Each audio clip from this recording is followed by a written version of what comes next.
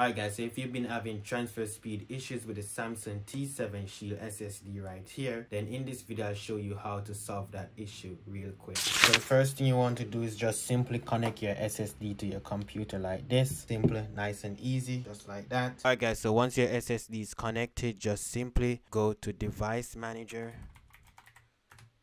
And then inside of Device Manager, you're going to want to go to Disk Drives. So let's find disk drives right here. So this drive right here, and then right click on the Samsung T7 Shield right here, and then go to Properties. Inside Properties, you're going to go to Policies, and then by default it's going to say Quick Removal, but you want to enable Better Performance. So click on Better Performance, and then you're going to want to also enable Write-in Caching on Device. So just check that and then do OK, and then you actually might have to restart your computer for this change to go in effect. So after you go to Device Manager, just go to the SSD and try to transfer over a file. So I'm going to transfer over one of my recent videos. So let's do copy from my computer and paste it on my SSD. So let's do paste here and let's see how fast that goes.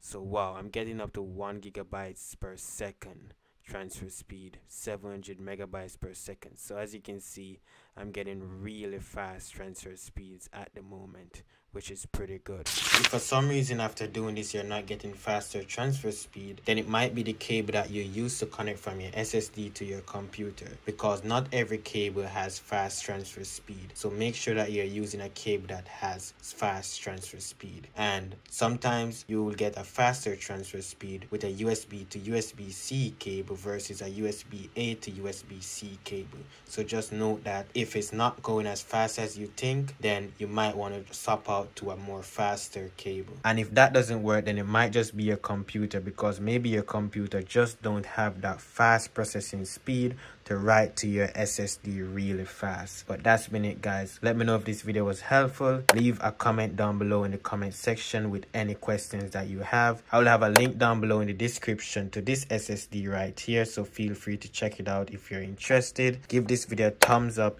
if this video was helpful for you. But thank you guys for watching. Peace.